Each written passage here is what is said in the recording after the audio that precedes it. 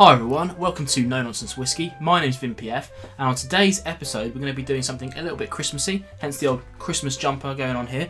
I've got the advent calendar. Now I know a lot of people are going to be covering these whiskies. There's lots of these different advent calendars around these days, and lots of people are going to be doing daily content.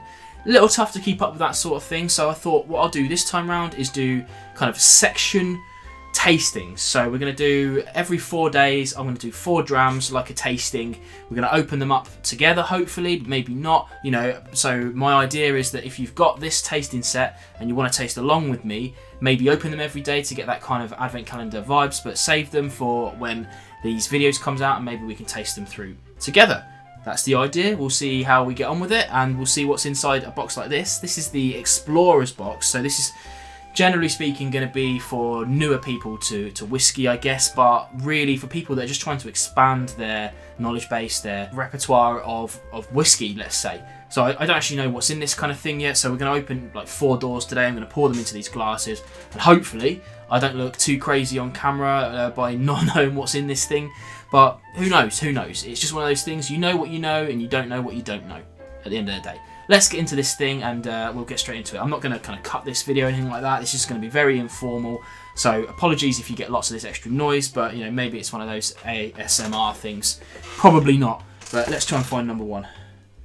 There's number 2. Right? Number 1's here. So last year I did a bit of this, and I found it quite difficult to get into this without destroying it. But so I'm just going to go with the old destruction.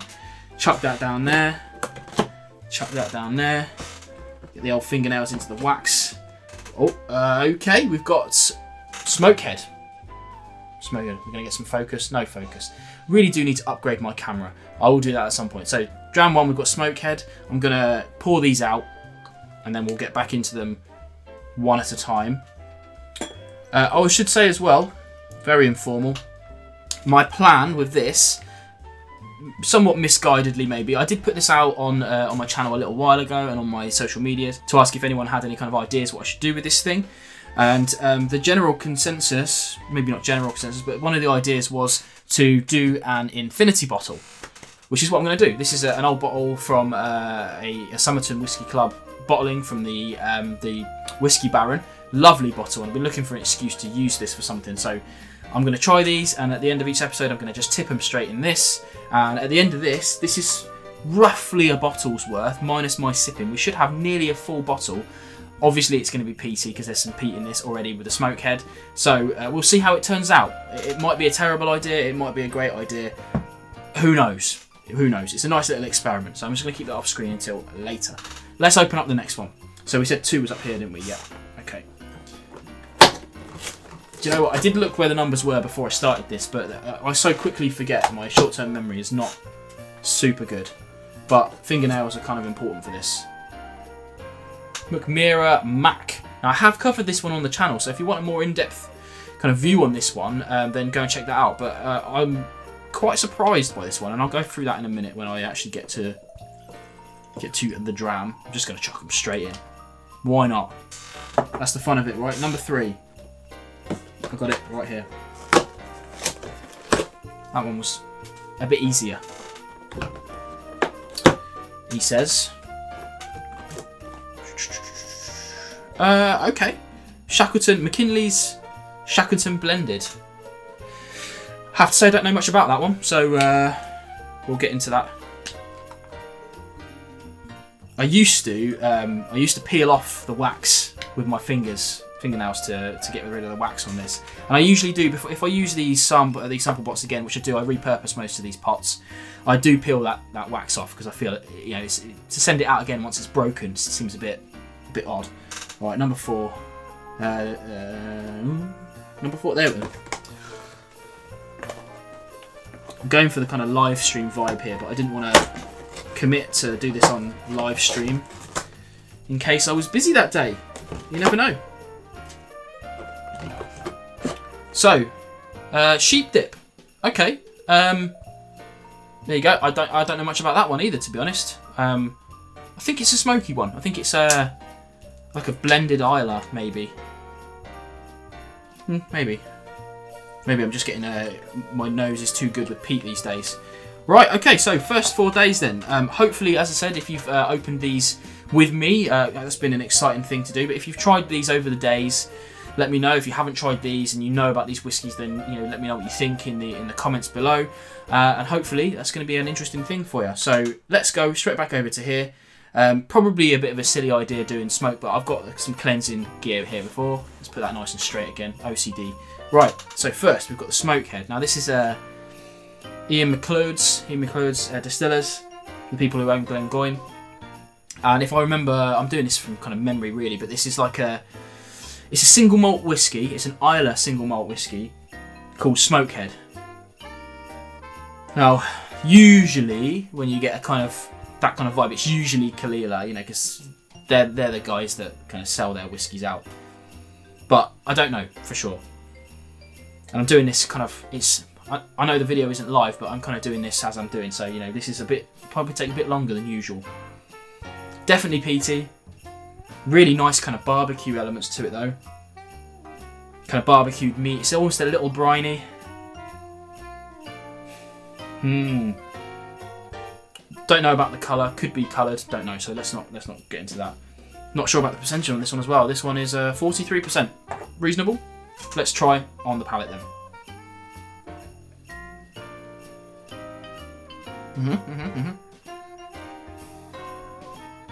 Okay, more of that barbecue coming through, but for me, it's a little more ashy on the back end than I was expecting.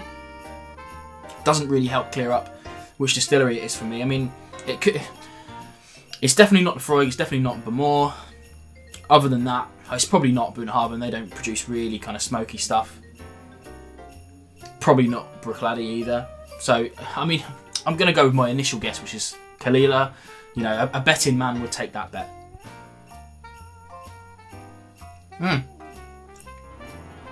Tasty. I'm not sure how much that sells for. It's usually, I guess, about 35 quid, I'm going to say. If it's more than that, it's probably a little overpriced, but tasty. I do like my peat these days. Probably not one for you if you are not into your peat.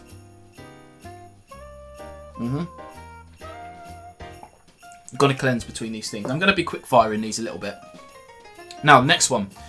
Probably very unfair to try this after a peated whiskey. But this one is the Mackmyra Mack.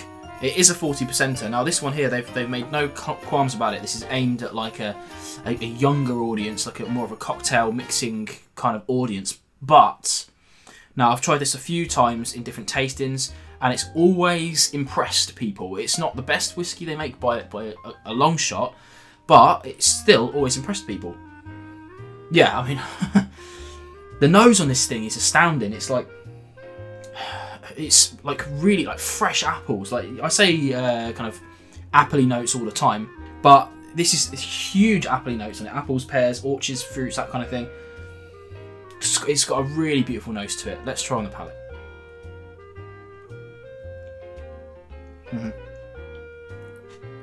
There's a little bit less going on the palate than the nose, but it's still there. It's got this kind of fizziness to it, this kind of effervescence to it on the back end. Like it's almost like you're kind of eating sweets, which is a dangerous and a good thing at the same time. I'm not going to try too much of that because I have covered it before. If you want to see my full review of that, make sure you go and check out the review of that because it's a very interesting whiskey and should be more highly regarded, I think. Considering its target audience, it sits quite well with people like me. And I know when I've done these kind of Mackmyra tastings, it's impressed people when they've gone and bought bottles of it. It's a good whiskey. Another cleanse then.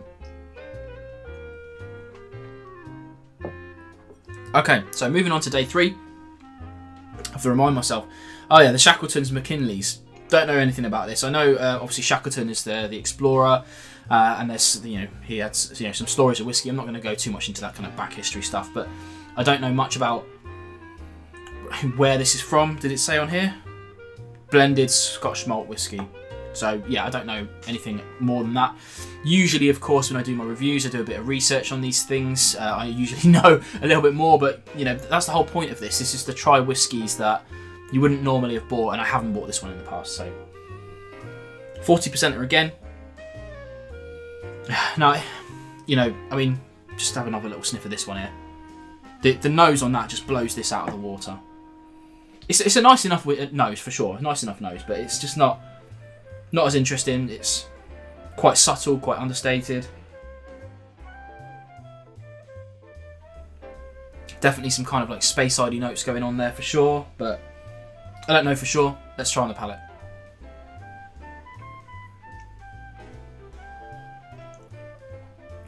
Yeah, I mean it starts out quite thin. There's a touch of pepperiness going on there, really like a small touch of pepperiness. But this, at a guess, is like classic ex-bourbon Scotch whiskey. It's kind of vanilla-y in nature. 40%. It's quite thin on the mouthfeel, a bit watery. Let's have another sip. Very easy drinking, I will say that. It's not a poor whiskey, but already, out of the 3 I've tried so far, it's my least favourite. If I was organising this into a tasting, knowing this, I've never tried the sheep dip before, but knowing it's kind of smoky, I would have put the Shackleton first, then the Mackmyra, and then maybe the Smokehead in this. I don't know which way around. Obviously, I guess the intention is to try these on a daily basis, and I'm doing something a little bit weird with this. You know, I don't think they put too much effort into the order of things, is what I'm saying. I think I'm almost pretty sure that they're all the same as well. Hopefully they're all the same. Otherwise, this concept goes out the window a little bit. But never mind. Let's have another cleanse, and we'll move on to the last one.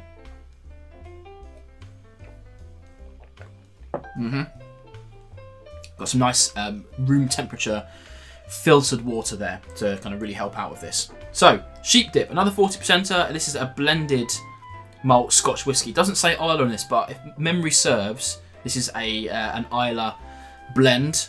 And sheep dip comes something to do with not paying taxes. Not this company. This company pays taxes, but the history. It's something to do with marking the casks to not pay taxes. That's just me dragging something out of my mind. Now, well, I do get a touch of smoke on this, but not a lot.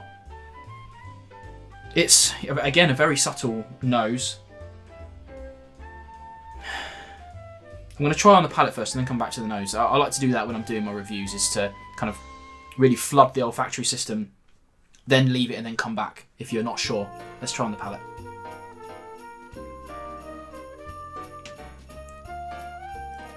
Okay, yeah, it's yeah, I guess a touch of peat. I mean, this is a problem I'm having at the moment. Is I'm quite into my peated whiskey and the real kind of the real dirty peat. Love that. So when I try something that's kind of lightly peated or is meant to be more heavily peated, I just don't really get it anymore. I'll kind of cancel it out a little bit on my palate. Anyway, let's go back to the nose on this. Now for me, I think it's quite youthful. I'm not sure about that for sure. I'm just making a bit of a guess here. It seems quite youthful. Quite malty. The smoke is there. There's some vanillas there. I'm going to guess mostly ex-bourbon. I don't think there's kind of any sherry influence to this.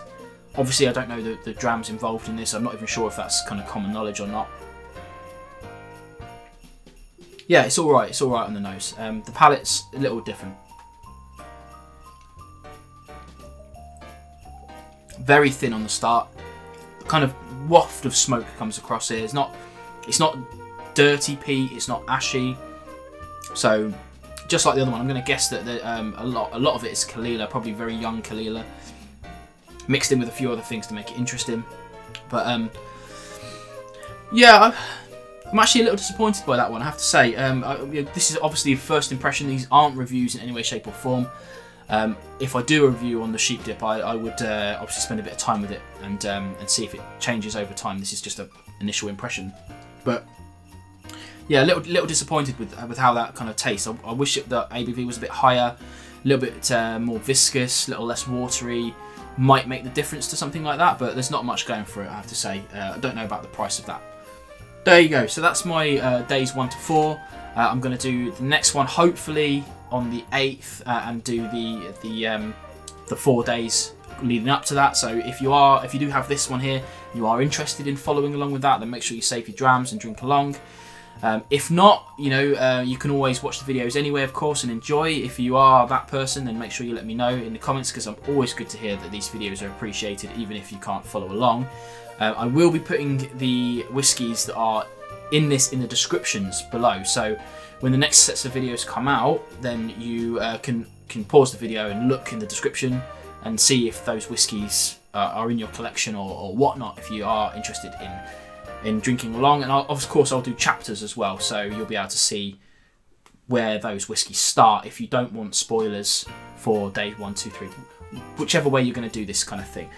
And in any case, let me know if you're enjoying this kind of thing, and you know, let me know if you're not as well, because you know, I like doing this sort of thing, and I'm going to carry on doing it this year, but it kind of steers me to next year. Last year I tried to do daily content and didn't work so well. This year I'm trying something different, and if you think that it could be something different, then, you know, let me know. In any case, that's days 1 to 4. I'll see you again in a couple of days for the next set. Everyone, have a Merry Christmas, and hopefully stay safe.